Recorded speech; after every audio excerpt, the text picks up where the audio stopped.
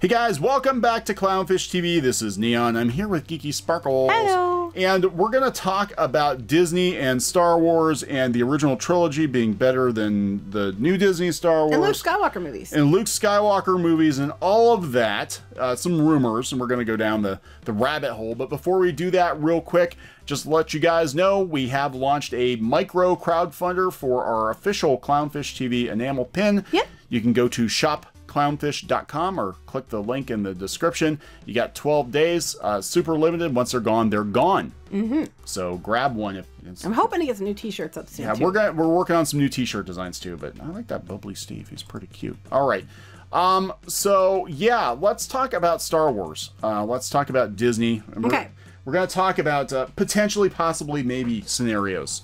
There are a lot of maybe scenarios here. We're going to talk about Rise of the Resistance, Galaxy's Edge, and the possibility of Luke Skywalker returning via CG. Right, and just movies in general going that way. So this is coming from WDW Pro, again, on the Magic forums. And he's been pretty accurate in the past. I know some people don't like him because they don't like to hear that Disney isn't all magic. Salty little penguins. Salty little penguins. But what is interesting is they're talking about Disney's endgame for their CG technology, because you know they've been de-aging actors the last couple of years, and it seems like the ultimate goal of that is to basically replace actors completely. They said that the goal of this CGI is to test the waters for creating computer animated films indistinguishable from live action, thus bypassing the need for actors and actor salaries, as well as need for proximity.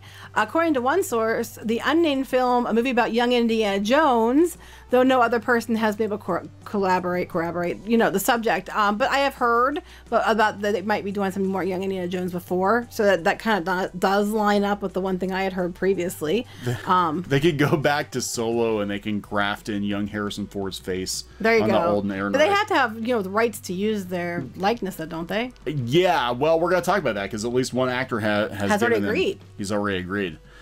So, yeah, they're talking about the interesting information is due to Guardians of the Galaxy film being shot significantly delayed. The company is interested in using Cosmic Rewind as a proof of concept. So they're basically going to CGI the actors in because they can't really get them together because of the pandemic. Right. They're going to blame the pandemic for And then everything. they're going to see how people react to the virtual and hopefully indistinguishable Chris Pratt. But I'm sorry, no matter what you do, it's not the same. That sounds like a movie title from like the 70s. The virtual and indistinguishable Chris Pratt. The virtual and the indistinguishable Chris Pratt, yes. It's not going to be the same. It's not. And look, because I was watching Avatar the other night, I'm like, man, this movie blew people away when it first came out. At least the special effects, not the plot. The plot sucks. But the special effects did. I'm watching it now. I'm like, it looks like a video game. You know, it does. But that's where everything's going. You know, eventually they're going to be like, well, yeah, it's fine. We don't even need to hire actors. Well, that's you know, they might have their likeness though. But it's interesting about this because they're basically trying to trick people. You know, does it look the same? And we saw with Rogue One, yeah, it's kind of cool, and yeah, it's really come a long way. But sometimes it doesn't look that great. Like the Leia did not look great. She looked weird. Now Tarkin was okay, but then I kept looking at him. I'm like, he kind of looks like Planet of the Apes. Well, they did that. They have an actor underneath, yeah, and they put his face over top. The Andy Serkis is, yeah, he looked kind of monkey-esque. But here's what's really interesting. We're gonna go down this rabbit hole here because this kind of, you know, dovetails with some other rumors about Star Wars and this sudden marketing push for Galaxy's Edge. There's been a lot of marketing push for Galaxy's Edge. And again, this is just all speculation. So before people go saying that this is all factual, we never said it was factual. My God, it's satisfactual. It's satisfactual when we find out that's right. Yeah, it is satisfactual when we find out it's right. So they talked about Marvel using the virtual live action system. Now here's where it gets interesting, because I want to talk about this. Lucasfilm inked a deal with Mark Hamill. Again, this is rumor. Inked a deal with Mark Hamill without much fanfare within the past 18 months, which permits them to produce films featuring a CGI Luke Skywalker. I'm told that within the contract, Disney has also given the ability to use CGI faux reality of Luke in future adaptations of Galaxy's Edge. Unfortunately, due to the abysmal financial situation, the latter may not come to fruition anytime soon. And there was This actually came up last year. Well, I noticed last week people were talking again about potentially there might be some more Luke Skywalker films. Because they need to fix Luke. They broke Luke with The Last Jedi. They ruined the Luke with the fans, like the fan, goodwill. Right. Now, this is where I'm wondering where it's going to go. Let's go back to Galaxy's Edge. Yes. Because what got me, it wasn't the series, because I could see them doing a young Luke Skywalker series. So we've been saying for months now about Galaxy's Edge, even months before it opened, that there were going to be problems with this ride, because we were hearing from Imagineers that it was very complicated. There were going to be problems. So what kind of prompted this whole discussion was, I actually retweeted Nathan Hartman, who said, hey, the ride's down more often than not. And down in the conversation, somebody said, why don't they just start over and make an original trilogy, prequel trilogy experience? And I mentioned something that we've talked about several times, which is Rise of the Resistance in particular seems like it was designed so it could potentially be reskinned. Yes. And I want to talk about that, because if you go back to some rumors, actually, I don't even know if you'd call them rumors, or verified by some people that used to work for Disney World. The original plan for Galaxy's Edge was going to be the original trilogy. Right. But it got moved because of Kathleen Kennedy. Because of Kathleen Kennedy. She decided that she wanted her version of Star Wars, her story group, to create this brand new planet and worlds and junk that wasn't in the movie. So this was not going to be like their version of Harry Potter, where, with Harry Potter, you're basically writing the movies you know. Right. This was, hey, here's another planet in the Star Wars galaxy you've never heard of. It vaguely looks like Tatooine. We'll throw the Falcon in there. It looks like they originally planned Tatooine. Yes. And, other things like that. That's what it looks like. It looks like it was originally planned for one thing, but it was turned into Galaxy's Edge, air quotes. Right. And one of the biggest complaints people had about it was it wasn't connecting with people from a storytelling point of view. They're like, it looks like a generic planet. It doesn't look like Star Wars. It doesn't really feel like Star Wars because we don't connect with any of these. It looks like a Moroccan flea market. It does look like a Moroccan flea market. It doesn't look like Star Wars. It looks like a knockoff. And, there's something going on here because they're really trying to sell people on Galaxy's Edge toys and merchandise now. Like, they're trying very hard. And aren't they doing like a VR story or something with it too? Yes, they're doing a VR thing, with that ILM Labs or whatever, that they're doing Galaxy's Edge VR experience. Yeah, so I think what's going on here is, again, this is just an armchair opinion, but I think this is partially Kathleen Kennedy's brain fart, and now they're trying to justify it and be like, oh, no, we can make Galaxy's Edge, we can make Batu popular. It went past brain fart. She crapped herself a long time ago. She shit the bed a long time ago. Yeah, so. But Oga's Cantina, come to Oga's Cantina and Esquire. Oga's Cantina. Esquire, which I want to point out. Esquire is owned by Hearst, and Hearst is partners with Disney on both ESPN and A&E. And it just so happens that of all the bars in America, this one, the one that you don't want, there's hardly any seating. You're lucky if you get in. The stuff's overpriced. It's really not that good. It's okay, but it's not that great. You're mostly paying for the experience. You're not allowed to walk around. You're literally shoehorned with a tiny bit of area, and they have a time limit on you. It is not what I would call a super, super fun experience. And it was only the one that they registered was the Walt Disney World one, which happened to be open. Disneyland wasn't the one they picked because Disneyland's closed. But had Disneyland been open, it would have been the one they picked, guaranteed. Yeah, so they're doing some PR and marketing for Galaxy's Edge to try to make it popular. They're bringing Galaxy's Edge stuff to Target. Now, bear in mind that most people haven't been to Galaxy's Edge yet because it was supposed to be Galaxy's Edge stuff was at Galaxy's Edge. Right, and they're trying to make it artificially popular, I think. Like, look, the original trilogy sold itself, right? But I want to look at this and be like, look, speaking of the Falcon, how hard would it be for them to say this is Docking Bay 94, that Oga's Cantina is the Cantina, and just swap out the movie, swap out the game, I guess it's a game, in the Falcon for an original trilogy experience. You could, easily. Very easily. So, I have to wonder, because there have been rumors, about the cartoon about Rebels having that back door in it that they could basically obliterate the sequel trilogy if they wanted to. I have to wonder if this theme park does not have a similar plan.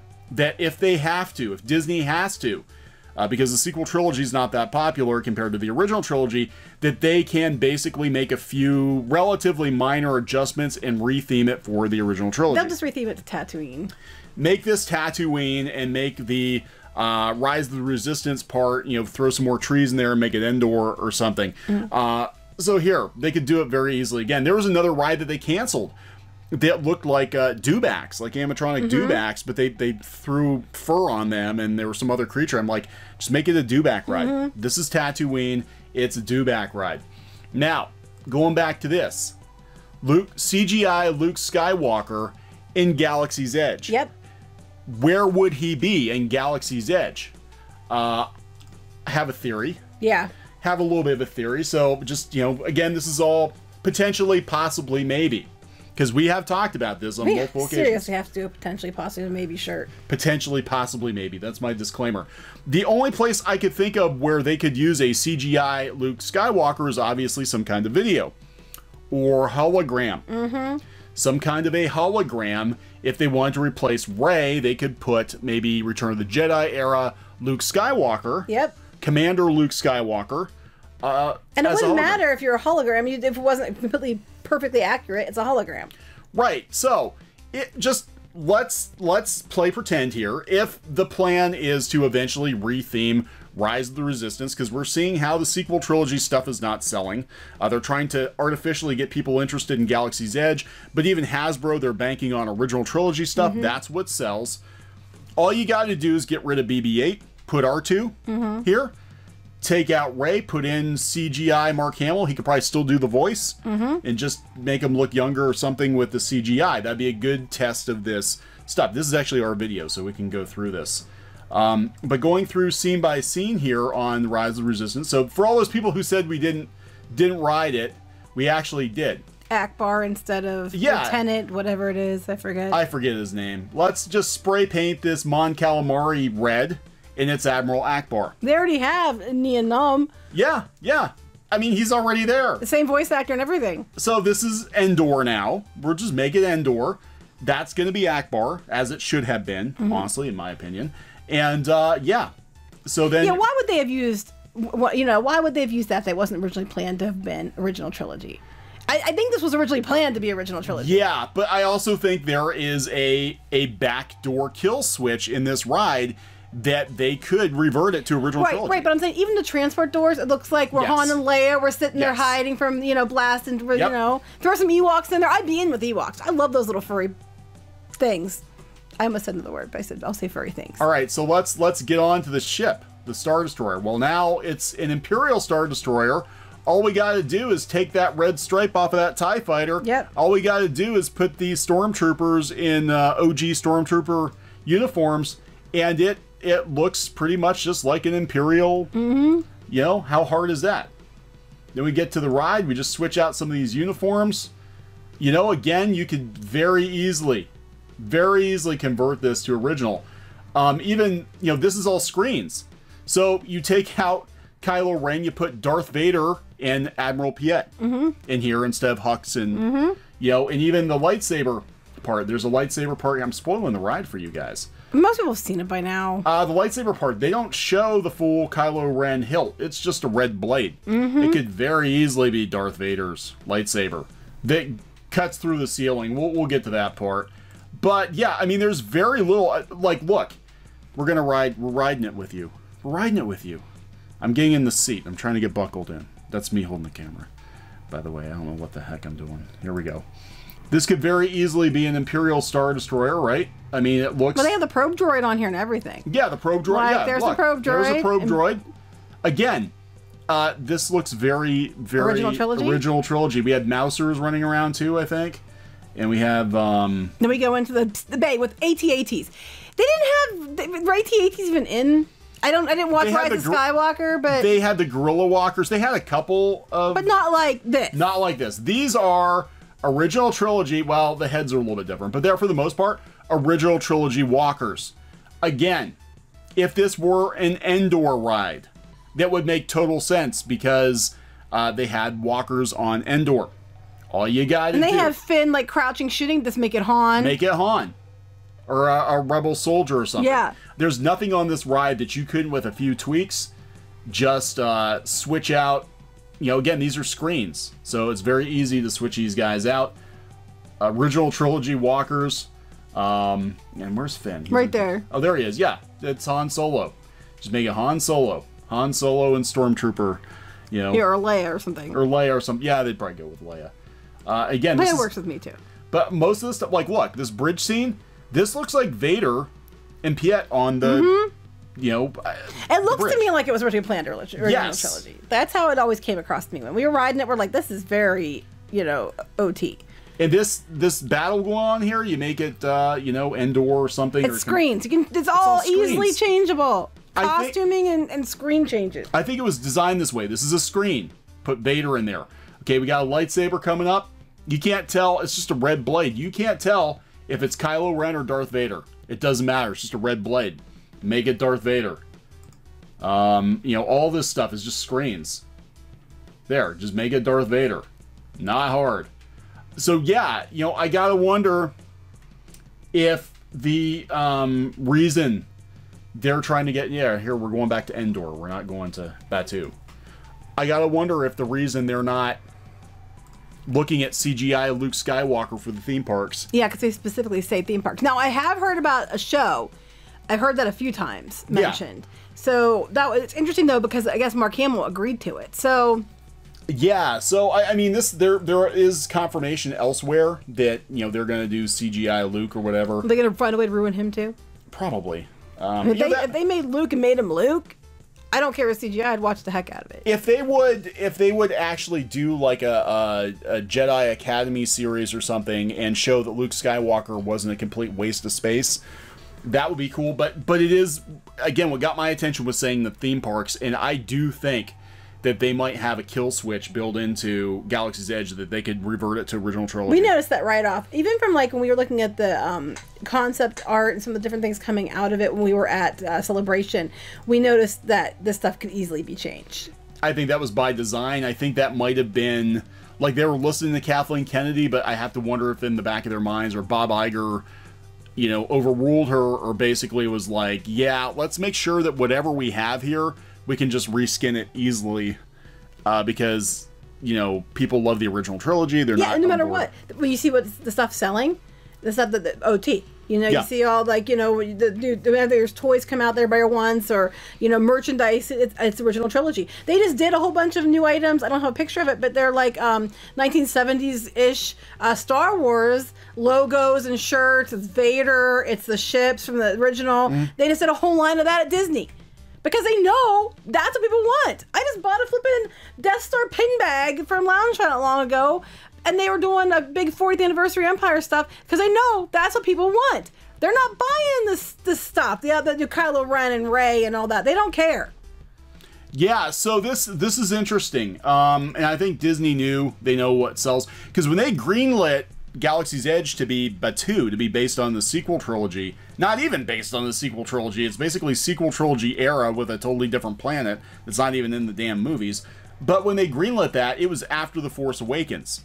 Or actually, it was even before The Force Awakens came out, so they did not know how the sequel trilogy was going to play out. It was when they saw the dailies, I think, from this. Yeah, like, talk about jumping the gun. Like, you know, the original trilogy. Well, even The Force Awakens did quasi good. I mean, most people just didn't get really pissed off till, you know, The Last Jedi. I mean, I didn't like The Force Awakens. I'm like, I already saw this movie. It's called A New Hope. I took so much crap for saying that right off, too. But The Last Jedi is what did it for most people. Yeah. And so they jumped the gun. I mean, honestly, if they had played it safe, and again, this is Disney's hubris. Again, they thought that their Star Wars was going to be superior to George Lucas's Star Wars because they're Disney. And, you know, it doesn't matter how much marketing you throw behind it. If people don't like it, they don't like it. And Disney has a tendency to take IP and ruin it. And we've seen it before with the Muppets and other things. So, I mean, they didn't have a super great track record to begin with going into this. So, I don't know. No, so yeah, I like, I wonder. As soon as you said that they were working on a CGI Luke Skywalker for the theme parks, I was like, yep. Because we talked about it a few times. Because I told you, I said the only snag with this would be replacing Rey with an original trilogy character. But the one that makes most sense is Luke Skywalker, and if they can bring him back with CGI, she's another Skywalker, don't you know? Yeah, right. So he's just gonna take his legacy back. He's taking it back. I would be 110% on board with it. Now, Rise of the Resistance wasn't a terrible attraction, but I think it was way overrated for what it was. It's really cool. If it works. Well, yeah, but for the first time you see it. But it's literally, they say it's like a 25-minute ride. No, it's like 20 minutes of queue when you get through certain parts and like 5 minutes of ride. And it is really cool. They do some really neat effects, but after you've seen it once, you already know it's coming. So it's not going to be, you can still ride it again and again, but it's not going to get you that wow factor you did the first time. I mean, I'm sure you'd notice new things each time, but to me, if I don't get a pass to ride it again anytime soon, that's fine with me. Yeah. Everybody runs for that. I'll go running for something else because I'll ride it again, but it's not like, oh my God, I have to ride it again. Like, Flight of Passage and stuff, you ride it over and over and over again. I love Flight of Passage. Haunted Mansion, that's old ride, love it. Pirates of the Caribbean, Small World, we ride those every time. If we didn't ride that again, we wouldn't be too upset. Well, even, Nathan Hartman, he's like, if a theme park ride is one of the most amazing in the world, but it breaks down every day, doesn't that make it a bad ride? Isn't reliability one of the most important criteria? That's it. I mean, people plan entire trips around this ride, and the damn thing breaks down more often than not. Right, and they're hardly getting, they took the 3 boarding groups down, or like there's 3 times a day you can get on the virtual queue right now, and they took it down to 2. So now it's at 10 and 2 as opposed to 3 times you had before. They fill up instantaneously, and because of the social distancing and because they're not putting as many people through, that's making it take longer. But it's also just taking an awful long time because it keeps going down. Yeah. Yeah. So, I don't know, because I could see them be like, oh, we're going to take it offline to fix it. But by fix it, they're like, oh, and by the way, we're going to roll it back to original trilogy, and because that's what people want. So I don't think they will anytime soon. But not anytime soon, but maybe within the next couple of years. If they can get this technology to work, I could see it. Or if they start doing stuff with Luke again, people are like, oh my God, it's Luke. Yeah. I think they could totally do it because I think they would have a much greater response to the old trilogy. Oh, absolutely. I mean, that's the thing. When they announced Star Wars Land, people expected it to be like the Wizarding World of Harry Potter. They thought they were going to go ride original trilogy Star Wars. And there's more Star Wars in Star Tours now than there is in Galaxy's Edge. So I think it was a disappointment in that regard. And the Falcon ride, frankly, is a waste of time. It's cool to go mission space. Yeah, it's. I'd rather them just do it as a walkthrough, like the Swiss Family Robinson Treehouse, because the ride itself is boring as hell. It's not that great. It's not good. Being on the Falcon's cool, though. Being on the Falcon's cool. They did a damn good job with, getting the interior right and all of that and the cockpit right, but the ride itself is lame. And when we went, we had to take Bun Solo. Yeah, we took Bun Solo. Bun Solo is my Build-A-Bear. There was a Han Solo costume and a cute bunny, and so I made Bun Solo. And someone said I should have named it Hair Solo, but no, it's Bun Solo. And I took him just to go to Galaxy's Edge. Yeah. Yeah, he did. He rode everything. He did. He rode the Falcon. Yeah. So, all right, we're going to wrap this one up. Yep. Okay, so please subscribe for more pop culture, news, views, and rants, and we will talk later. Bye. Hey guys, thanks for watching Clownfish TV. Please consider supporting the channel. Go to clownfishsupport.com. That's clownfishsupport.com. And if you want to join our community, go to clownfishtalk.com. That's clownfishtalk.com. Please subscribe. Ring the bell for notifications. We will talk to you next time.